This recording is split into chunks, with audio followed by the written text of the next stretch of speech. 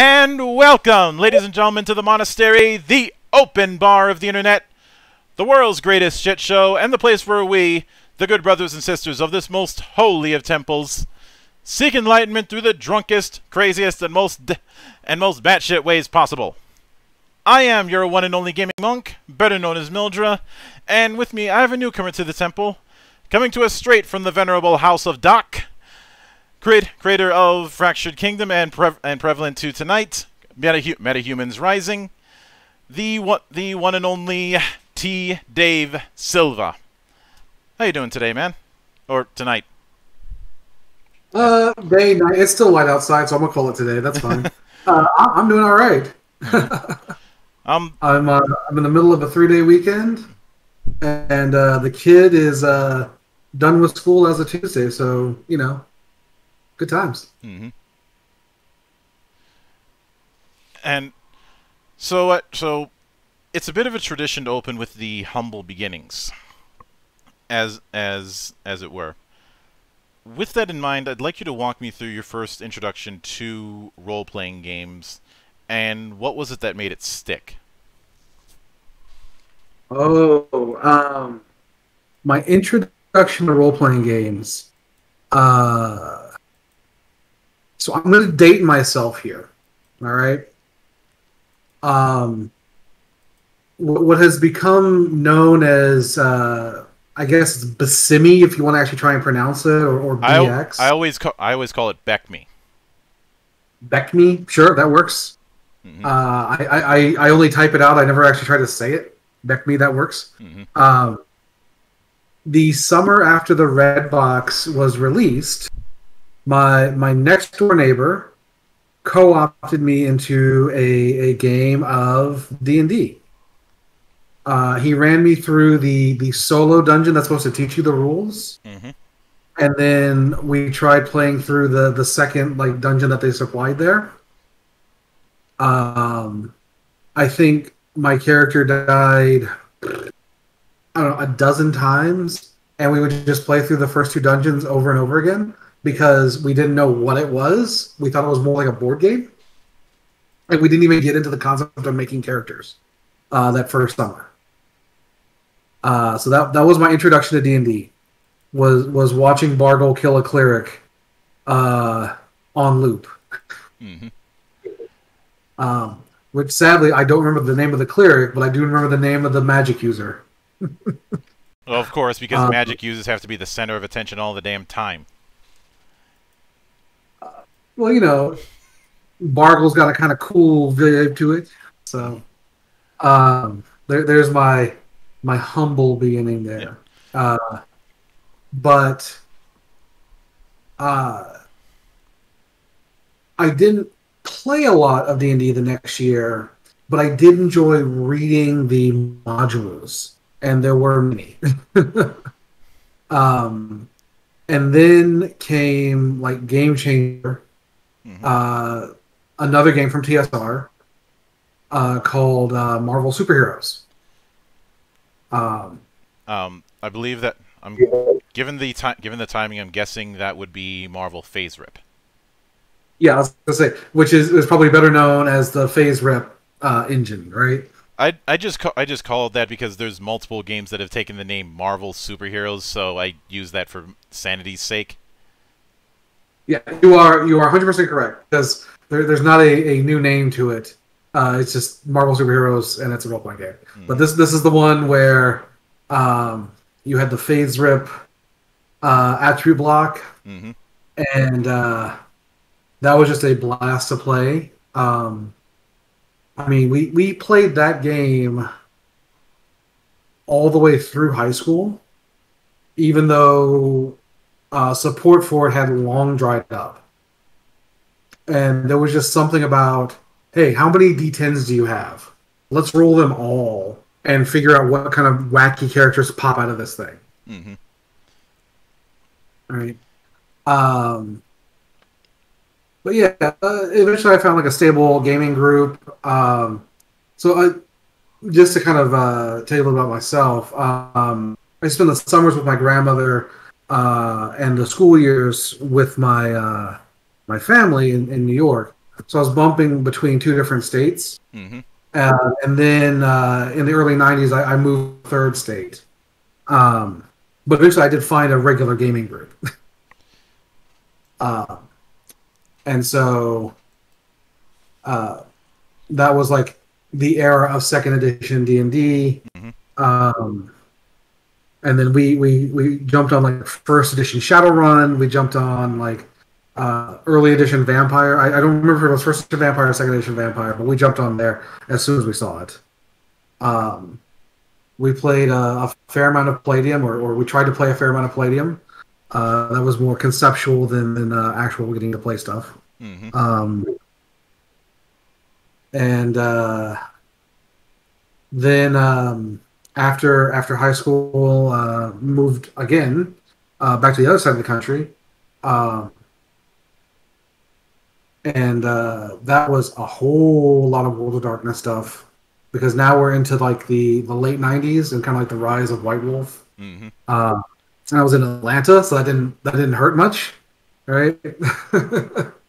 But that's kind of like my gaming. I should say there was a fair amount of like West End games, Star Wars D6, and Cyberpunk along the way. Huge fan of that D6 engine and then the Cyberpunk game as a whole. Mm-hmm. Now, given that's quite a lot of jumping about, which it's always interesting seeing the differences between those who were mostly one system lifers and those who jumped about. Not that either one is better than the other, but it's interesting seeing that chain. But what prompted you to start development on Metahumans? Okay, so 2013 we released Fractured Kingdom. I should jump back a little bit before then. So before Fractured Kingdom, I was working on a different game, which was like a post-apocalypse fantasy setting. Mm-hmm. And it was just a game that I couldn't get right, and I couldn't make it work. And so I threw everything in the air and like blew it all up and just said, okay, I'm going to start with an engine that I think is what I want to see in game. And as it was taking shape, I had this kind of like Romance period China thing in my head. But I accept the fact that I don't know enough about that period of time to do that right. And so that kind of became Fractured Kingdom. And then there was this period afterwards where I'm looking at Fractured Kingdom and saying, okay, what does this do well? What other kind of stories can I tell with it? And so probably around 2 years afterwards, I started working on Metahumans Rising. Mm-hmm. Just taking that core open action system, stripping away the constructs of the Fractured Kingdom setting, and reimagining it as like a more flexible superhero setting. So that's how that got started. Yep. What I want to do is I wanted to be able to explore the idea of everything can matter when it makes narrative sense. All right, I got you. And when it comes to the superhero end of things, what got you into? Were you a big comic reader growing up, or was it something that you got into because you were volunteered at one point, or did you get in through the non-comic media end of it? Oh no, I was a comic guy growing up. I started with like X-Men and Defenders, which I think my Defenders team is like Doctor Strange, Silver Surfer, and the Hulk, and then Q in whoever you need. Mm-hmm. like that time period, and there's like the Chris Claremont era of the X-Men. It's kind of where I got my start. Golden Age. Well, late bronze. I think if you get technical about it. I don't mean golden age in terms of comic history era, but the Claremont run is considered the definitive period when it comes to the X-Men. Gotcha. Yes. And I think around that, unless I'm mistaken, around that time, that was when the Weapon X story was done, and that's considered one of the definitive stories. Yeah. So. It was around. Well, that would be a little bit after I got into comic books. That was like a few years after I started reading them. Mm-hmm. But I, again, to date myself, I really enjoyed Marvel's New Universe. If you remember that. Yeah. Wait, which Marvel universe are you talking about? Are you referring to the because there was an RPG with that name that's kind of become the redheaded stepchild of Marvel RPGs. So I think it was either 1985 or 1987. Yeah, 1985. Mm-hmm. Marvel came out with a imprint called New Universe, which was completely separate from 616. Mm-hmm. And it started off as everything was a normal world, right? And an event happened, and it changes everything. Sort of Marvel's answer to Earth Prime. Well, it was more like Marvel made the TV show Heroes 25 years before Heroes. All right? All right. Or 15 years before Heroes, 20 years before Heroes. Because it wasn't necessarily superheroes, it was people with powers and coping with that. All right. And just because you had abilities didn't necessarily mean they were good. It might have actually been Marvel's attempt to emulate like George R. R. Martin's Wildcard series, if you're familiar with that. Yeah. Although that's an anthology series, he's just like the editor, and I say his name because like everyone knows his name now. Yeah, I just call and I'm pretty sure by the time I finish this interview, Winds of Winter will still not release. So you can put that onto the list of things that were finished before Winds of Winter. Excuse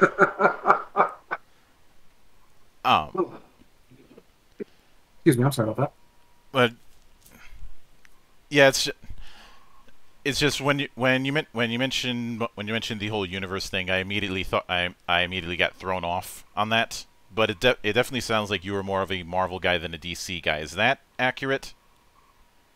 For the most part, like I dabbled in DC, but the characters didn't really grab me the way the Marvel characters did. Until Vertigo, right? Which like, arguably Vertigo kinda doesn't count. So John Constantine, definitively my like DC character, right? I.e., the excuse for Alan Moore to draw Sting. Yes, but to be clear, I don't think they should have ever tried to reintroduce the character back to the DC universe after they like really split him off.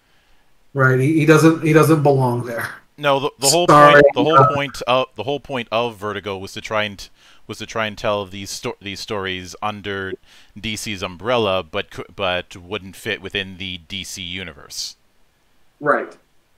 Like early issues make reference to like the larger DC universe, but it's either after like his 35th or 40th birthday. They're just like, no, we can't do this anymore. We can't have a character that ages in time in the land of DC. Yeah, because bringing in Constantine, I'm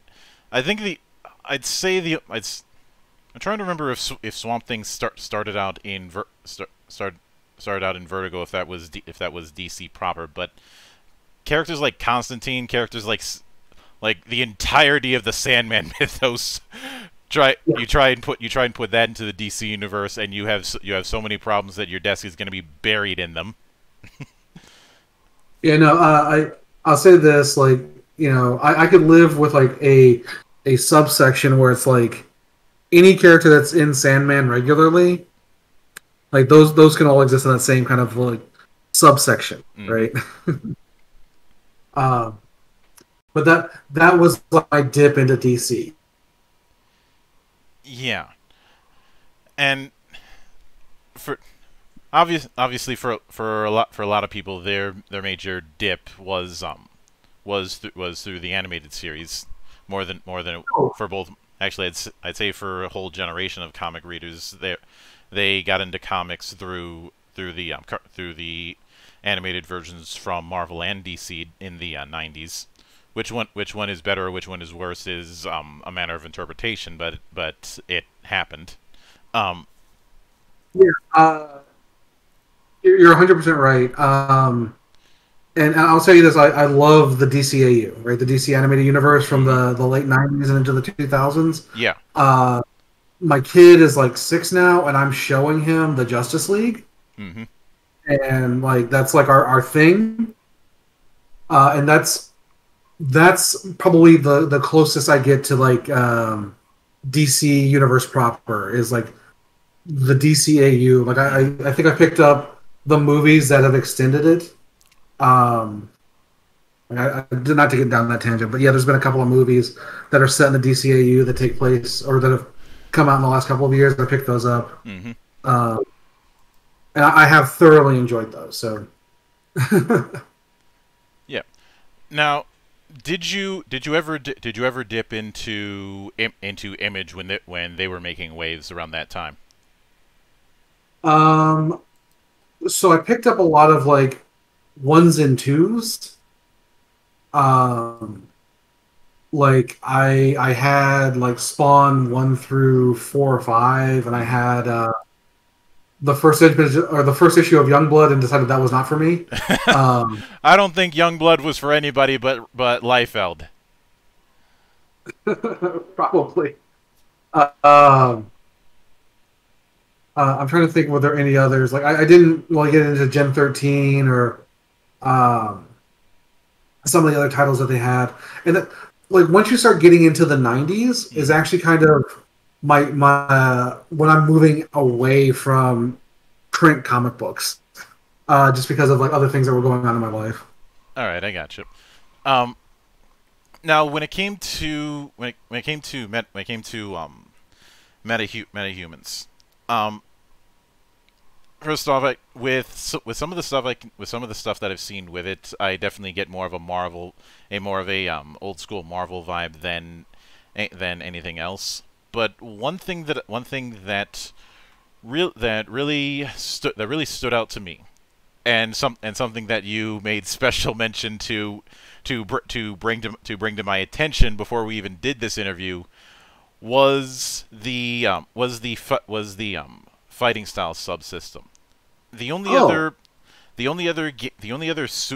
supers or universal game that I can think of that's done something remotely similar to putting that level of detail into it was Champions/Hero. The iceberg of all and the second biggest iceberg in universal style gaming in my opinion. With all the jumping about that you did over the years, was Champions ever something that you dipped into? So I played a bit of like Champions 3rd edition. Like right around the time they started doing things like Cyber Hero and Fantasy Hero. Yeah. Was the time I was getting into Champions. And then I played a little bit of 5th edition when that came out. I'm guessing, since you mentioned 5th edition, I'm guessing you're referring to when instead of it being Champions, it just got integrated into Hero System being the forefront, and Champions being a setting of Hero System. Yes.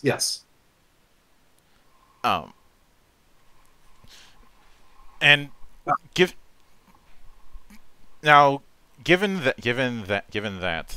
brings me to one issue that's kind of the elephant in the room whenever you're discussing either Universal or superhero games, because the two of them are separated by a razor thin wire.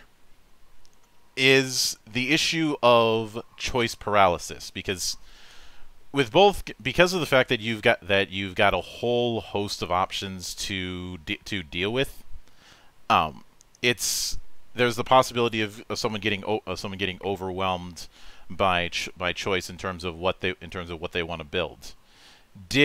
Is that something that you ever encountered with your experiences with superhero games? And if so, how did you try and mitigate that with Metahumans? Okay, so I'm gonna start this by saying, I don't want to speak badly of other game systems, right? Mm-hmm. So I'm going to focus on what we did to avoid analysis paralysis.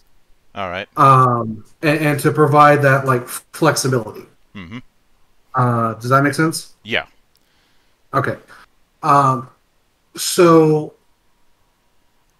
what we wanted to do was make sure that the content was digestible, right? Mm-hmm. So the way you build a power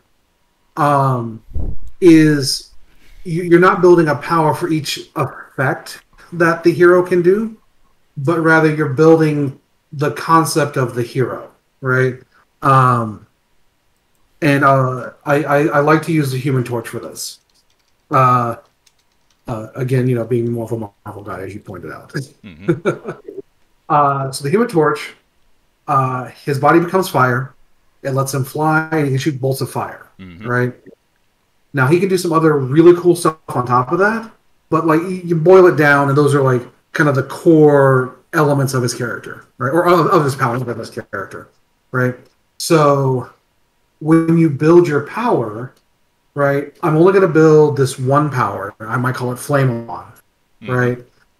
Pick the elements that fit, right? So I have a body of fire. I'm going to make it painful for you to hit me. I'm going to pick ranged attacks that are devastating because they're firebolts. And I'm going to pick the ability to fly, right? And we use kind of like keywords that let you easily, or hopefully easily, identify this is like the scope of what this is going to add to your overall power, right? Now, there's there's a fair amount of like detail that I'm glossing over, but at a broad level, that's what it comes down to, right? And what you build in that, like what's on the page, is just the jumping off point for what your character can do, right? So to go back to Johnny Storm, like he can create cages of fire, or he can go like Nova, all these other like little tricks that he pulls off, right? And that's where we have a willpower mechanic that says, well, it's not on the page, but you can push yourself to do more, right? As long as it fits thematically or fits conceptually, right? I want the narrative around it, and we're going to make it work. Mm-hmm. Right. Does that answer the question, or was there? Now, and to be fair, when I say that choice paralysis is an issue with superhero and Universal games, I'm not throwing anyone under the bus for that. It's just one of those things that inevitably is going to happen the more options you provide to players and GMs. Yeah, I just didn't want to be like, well, this game does X and I do Y, that sort of thing. That's why not just to give you perspective. I want to shift over to the whole fighting style system that you conceived with Metahumans, because as I mentioned before, this is something that's rarely covered in a lot of role-playing games as a whole. They tend to have a very gloss over attitude when it comes to fighting style. Now, even when I not too long ago when I revisited doing a campaign with Star Wars D6, one of the first house rules that I put in was to try and put in some system to reflect the forms of lightsaber combat. It's funny you should say that. For May the 4th this year, we actually did a series of articles on how to make a lightsaber in Metahumans Rising, and then like if you have Jedi or Sith training. Yeah. But what prompted the idea of dedicating a significant amount of the book to coming up with a fighting style system? So, all right, I want to differentiate one thing. So, each week we post new content on the House Doc website, Mm-hmm. and I did a series of articles on real world martial arts, right? And that just it built off of what's in the core book, right? Now, what's in the core book, though, we have a basic framework for how combat works, Mm-hmm. right? You know, how to make an attack, how to defend, how your action economy, and those types of mechanics. But on top of that, we wanted to include comic book style maneuvers, right? And so we have optional combat maneuvers that anyone can do, where you just kind of like you're trading accuracy or something else Mm-hmm. for this added effect, right? Like if you want to try to trip somebody, or you want to do like a powerful blow, that sort of thing. It's all in there, right? And so the game also allows you to specialize in points of interest. And this is where that combat diversity really comes in, is when you say, okay, I have the ability to pick multiple combat maneuvers and specialize in them, right? So you don't have to do this. It just focuses your character down that path, right? And so you can play a very generalized, like I put everything into my powers, but I don't really have a focus when it comes to if we get into a scrap, versus when we get into a fight, I have a very unique fighting style. I'm going to do this, I'm going to do this, I'm going to do this, and these are the things that I'm best at. Mm-hmm. Right? And the reason why we do that is, one, because we think that, or we want to make sure that we can represent the different flavors of comic books and comic book characters, right? And two, because it's cool. Like way too many people underestimate the value of rule of cool. I will be flat out on that. Or they'll go with some sort of realism argument until I have to shoot it down, because let's not forget there's an age-old strategy. Something that looks dangerous probably is dangerous, even if it actually isn't. We see. So, go ahead. Sorry.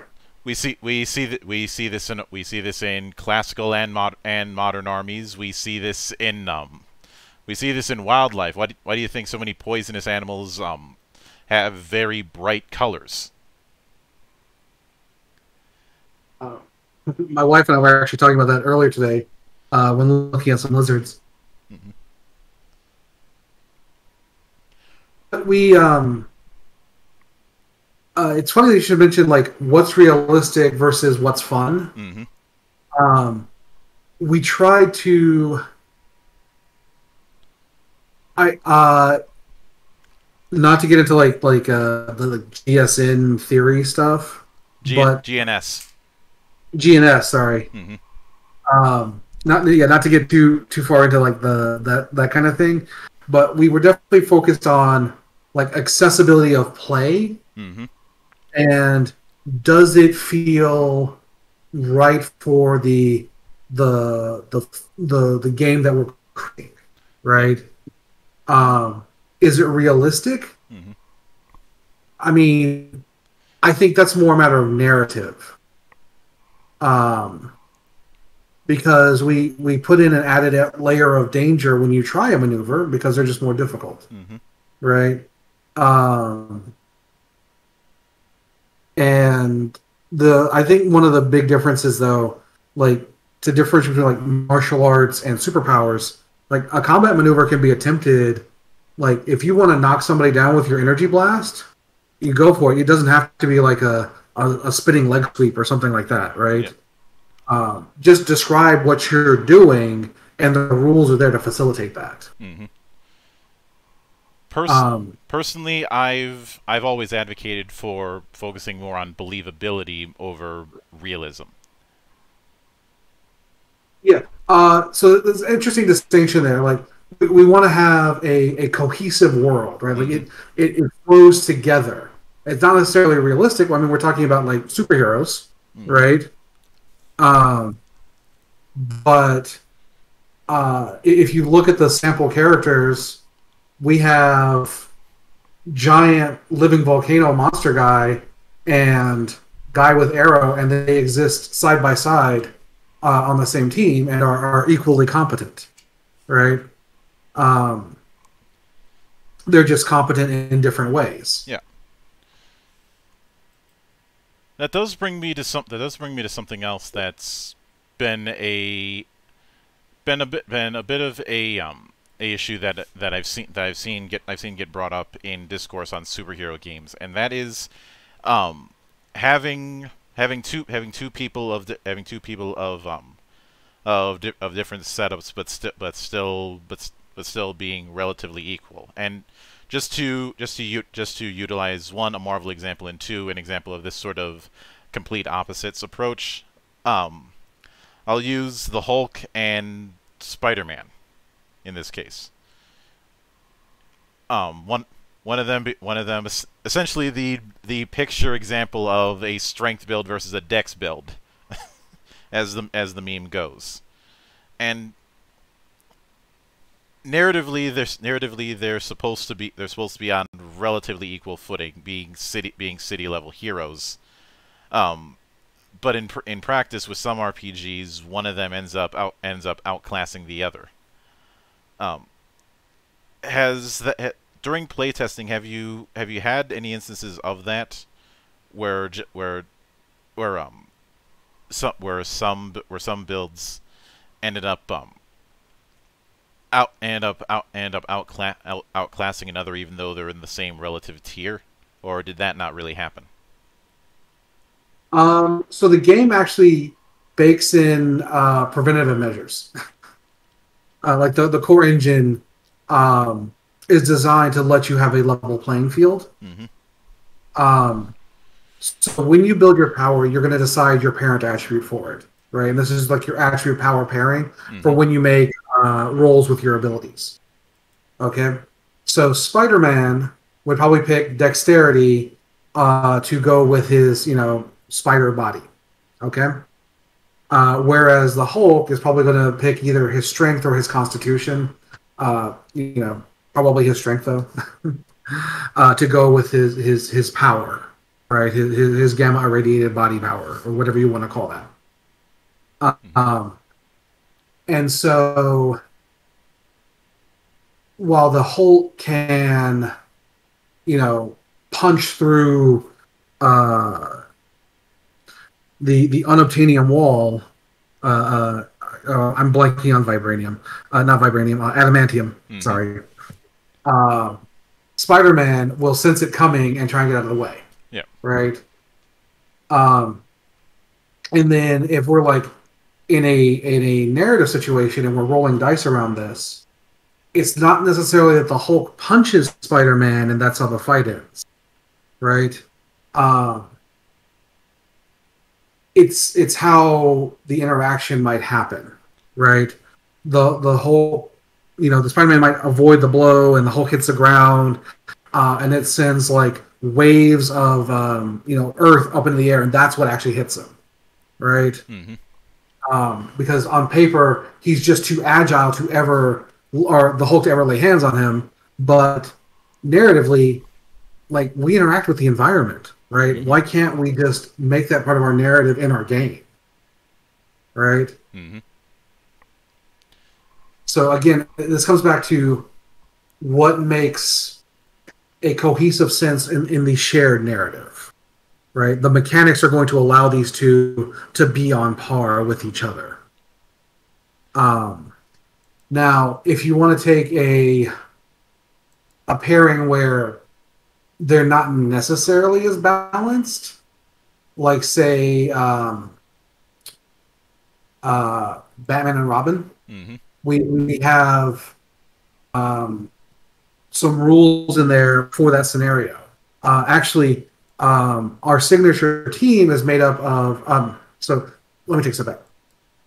Character creation. One of the things you decide is like the scope and power level of your characters. Okay, are you like original X-Men, where you're basically normal humans, but you have some special abilities? Are you more like Spider-Man, where you're just, you know, for the most part, better than an average person, and you have powers on top of that? Mm-hmm. Or is it like you're at this tier where it is hard for you to even associate with normal people because your powers have put you outside of that scope, right? And we have degrees of that in the rules. And you can make characters from different power levels and have them in the same game together. I mentioned willpower before. And so willpower allows you to do these exceptional things to go beyond your limits. And when you're playing in a mixed power level game like that, the lower powered hero gets more willpower to offset that, right? So Batman and Robin or Batman and Superman, right? They can be built on different tiers, and we can actually just say, no, they're not equal, right? But they are very viable in the same game together. One of the things that we try to allow for is also like a rotating roster, which is why we built a team of 8 heroes with only 4 players.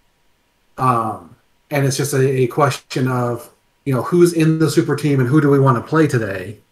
You know, that's going to be featured in this next story. Mm-hmm. Does that make sense? Yeah.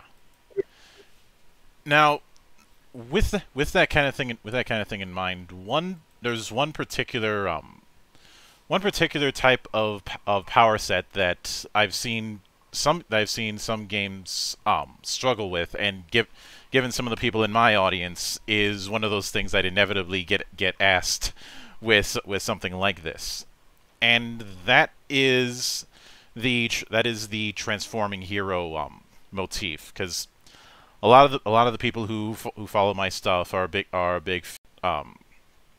fans of Tokusatsu series, whether that be Super Sentai or Power Rangers in the States, or Kamen Rider or Ultraman. So given now with some games it trying to do the whole alternate form is a bit crunchy, but with and I'm not trying to throw anyone under the bus with this, but with Metahumans, how would you interpret that particular motif? Okay, so before I jump into like your Tokukatsu heroes, or your Kamen Rider style characters, or your Power Ranger style characters, let me talk about Bruce Banner. So one of the options that you have is there's like, you can say like an alternate form, okay? And you can have a mundane identity that is separate than your super identity. And the game has like full character sheets for our heroes and our supervillains, but we also introduce the idea of background characters. So if you're playing like a more sandbox game, you can spin up an encounter in just a few minutes using background characters. And we leverage that for the heroes as well. So if you wanted to have like an ally or a vehicle, or you wanted to be like, I can summon a host of demons. Those are all background characters that we're going to build, and it's pretty straightforward. It's really quick to put together, right? So for Bruce Banner is one of these background characters. It has a much smaller contained stat block, and it doesn't take away from who the Hulk is. It's just a thing that exists on the side. Okay. And they swap between the two. Alternatively, you have characters like Iron Man, right? And let's differentiate between, like, say, Iron Man in the first movie and Iron Man in the second movie. Okay? So, if you say that Iron Man has to put on his suit, you would take a limitation that, like, everything is tied to this piece of gear, right? And it's just, to what severity does it take for you to put the suit on? And you can have varying degrees of, this takes an entire scene and it looks really awesome, to, I put my hands in the suitcase and now I'm ready to rock and roll. Incidentally, I love that they managed to make the suitcase thing work. That was treated like a joke in the cartoon. I do believe that was actually a request from Robert Downey Jr. And I absolutely loved it. I do think Iron Man 2 is my favorite Iron Man movie, because it is quintessential and everything is his fault. But not to get off on a tangent, now let's address your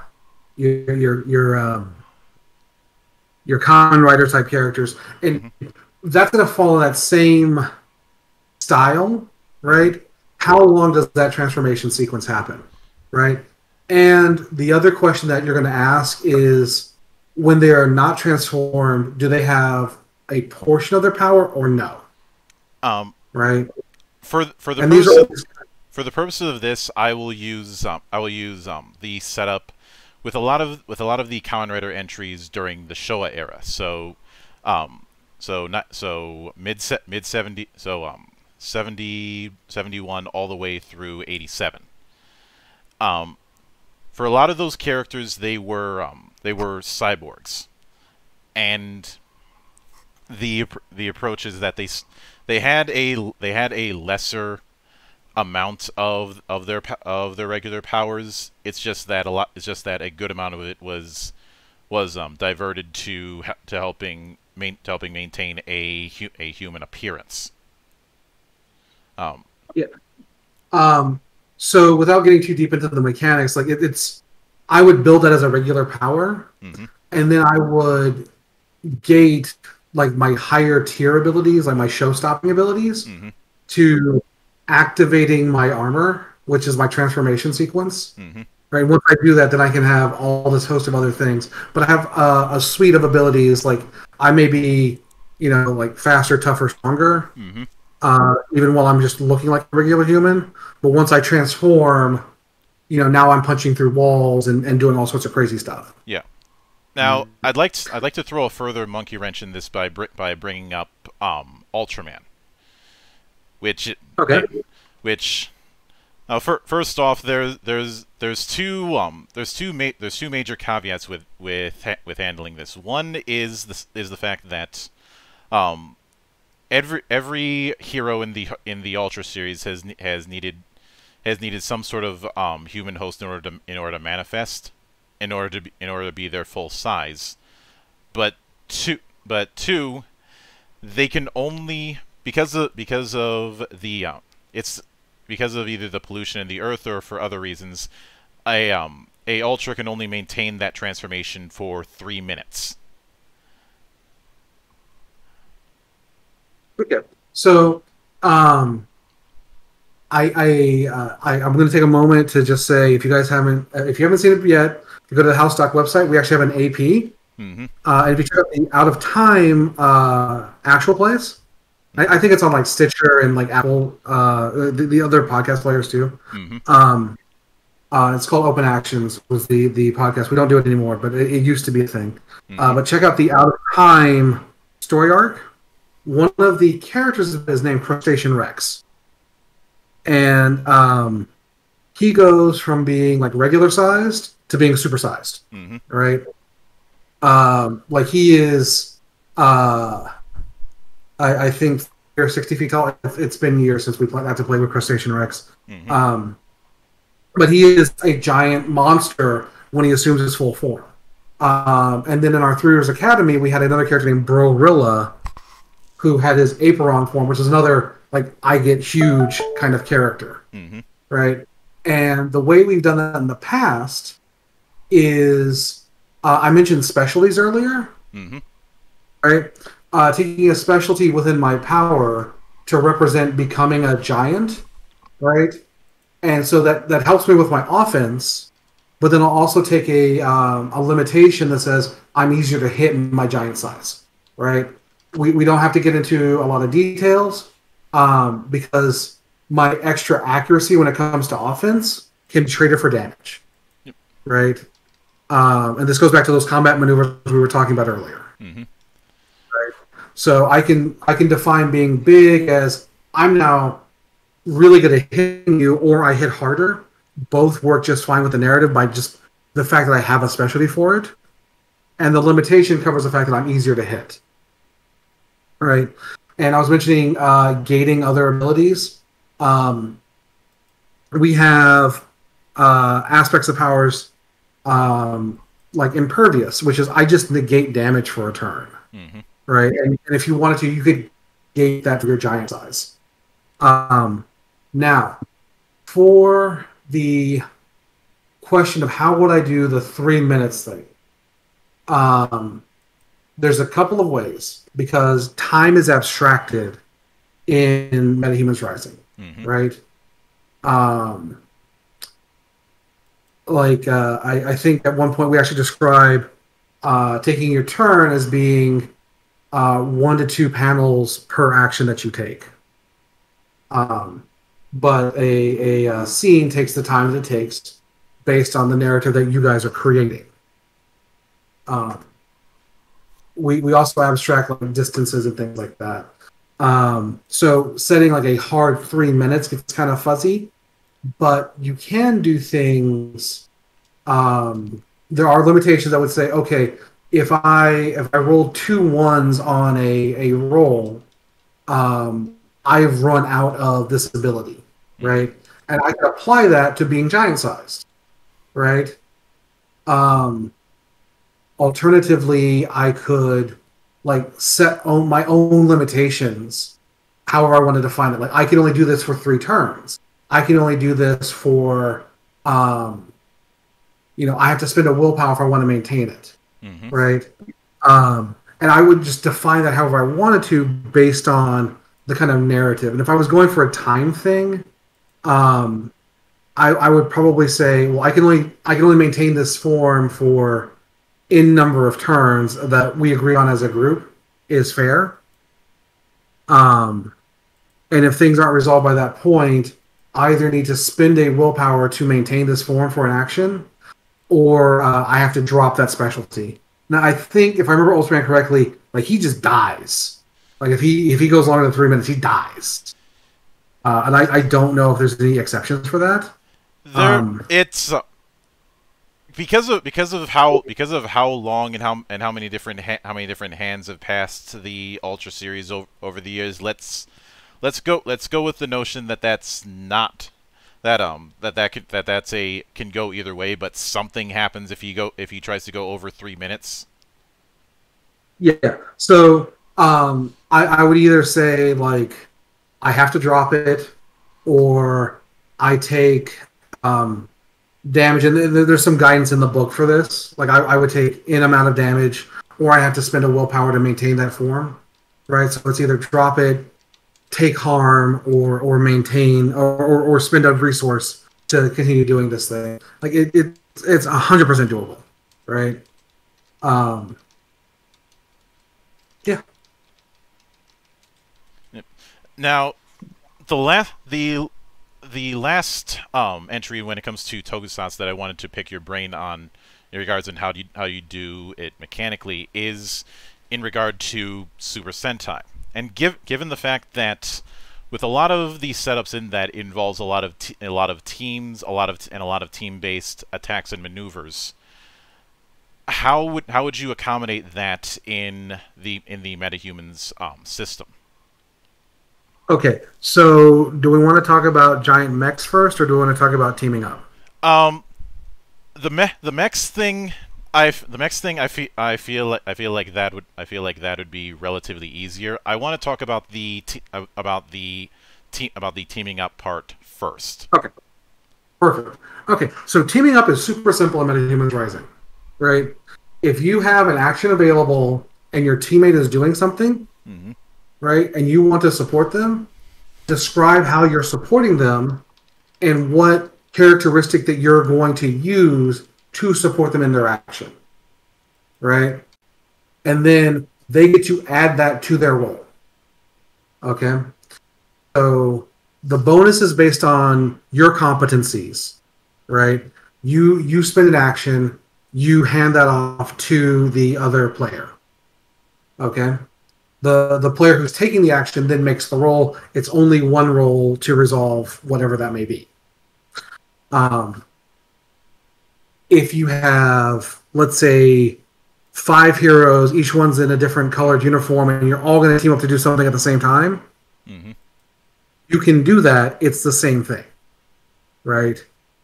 And I mentioned this earlier, you can trade like accuracy for damage. So if 5 people say, we're going to team up to do this special attack on the boss, right? Okay, I'm going to give the leader character or the character who's going to finish the final maneuver, like the signature mover after the cutscene, the bonus, however that works out, and then they'll trade whatever that accuracy is for added damage, or if that's not what you're doing. But this is also true for I'm trying to sneak into a place, right? My character is not stealthy, but the other person I'm traveling with is. They can help me, right? It's the same system. All right, Go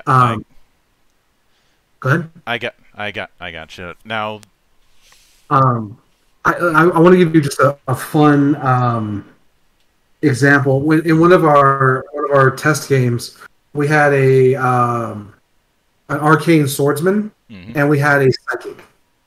And as the characters developed, the psychic learned how to astrally project. And so narratively, he would start inhabiting the swordsman's body and serving as like an extra set of eyes to make him a better swordsman. Right? And that used that same kind of team-up mechanic. Which that certainly makes sense. Now,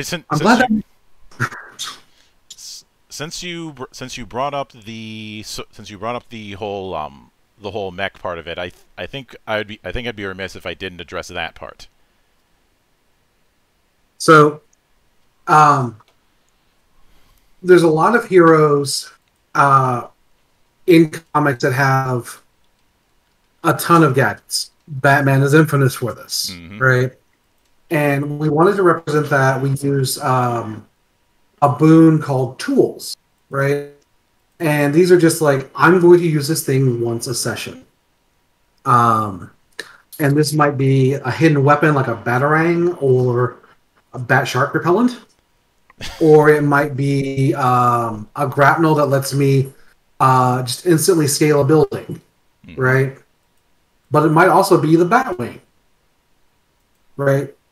So all you have to do is, when you purchase tools, select which tools that your character uses most frequently. One of them is a vehicle, right? Now, you get kind of some default stats for the vehicle that you can customize, and then you can invest more into that if you want to. We actually played one game that was like set in outer space, where one of our heroes found a damaged alien mech, and it became his hobby to repair it. And that his repairing it was him investing points into tools and into the vehicle selection of tools, so that when they faced off against an alien armada, he jumped in his mech and went out all Rick Hunter style. So, yep. Things that we've done. Now, with all that in mind, and thank you for indulging in this bit, in that bit of insanity. But aside from, I know that you've been putting out updates when it comes to Metahumans fairly regularly, but what, as far as Metahumans in specifically, and House of Doc in general, what do you have in mind for what the future is going to hold? Well, it's funny you bring that up. So we're actually just hitting our 2-year anniversary, and if you haven't seen it, if you go to the House Doc website, we also have a webcomic. Right, I finished the first issue of it.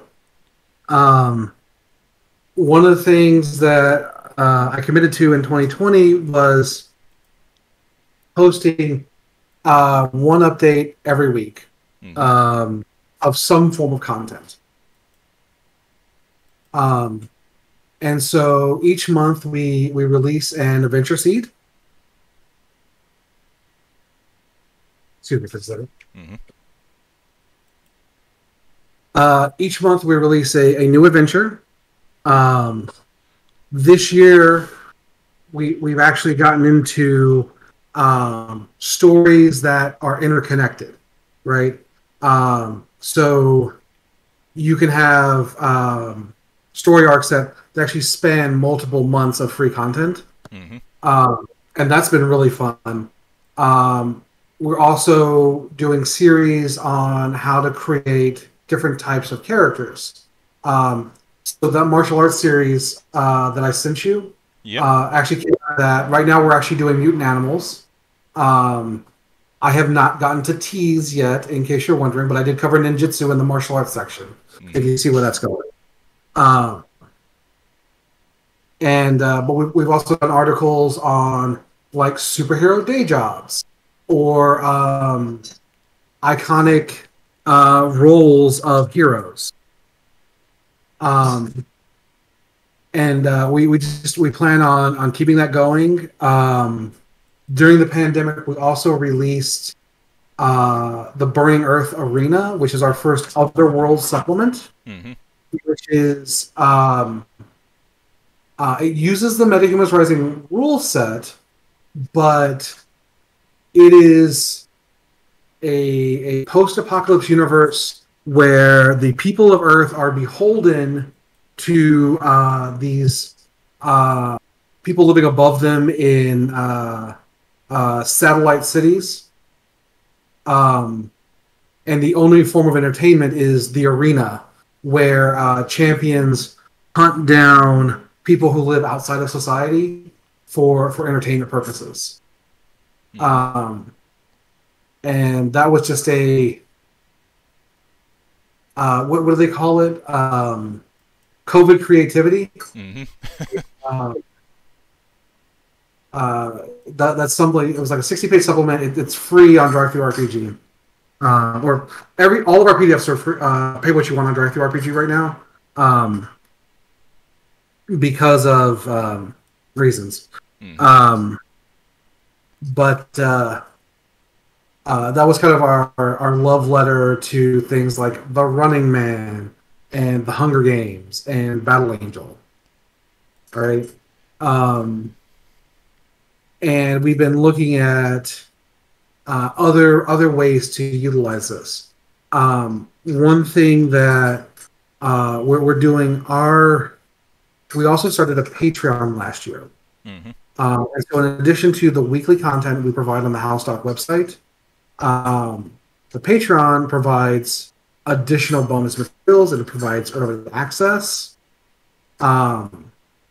And as we hit different like tiers, we're going to be doing a full Metahumans Rising setting. So the core book provides you the tools to build your own world. Mm-hmm. And in the character creation process, we talk about the universe that our signature team lives in. And then in the GM chapter, we provide you some factions that fit into that larger universe. And then if we can build our Patreon, we'll be continuing to expand that into a much more diverse world. Kind of like a ready-made place that you can take and make your own. And all of the adventures that we've written so far, there's over 20 at this point, all kind of fit into this larger world that we're hoping to be able to create through Patreon. Right, so that's one of our goals right now. And then, of course, as we hit tiers, we'll be doing more with the comic as well, along with other like additional content, like new factions and groups for your campaign. Yeah, now I'll certainly be looking forward to seeing how that develops. And with all that said, I do want to sincerely thank you for taking the time out of your schedule to come onto the show and enjoy the insanity at play here. And anytime I really appreciate you. And anytime you see fit to return, the door is always open. As I often say around here, drinking is not mandatory, but it is encouraged. I support this. And, of course, a sincere thanks goes out to everyone who took the time out of their schedule to come onto the show and enjoy the madness. And there'll be plenty more where that came from, as there always is here, on the open bar of the internet. But until then, on behalf of the good brothers present and not present, my name is Mildra, I am your gaming monk. Stay fucking frosty, everybody!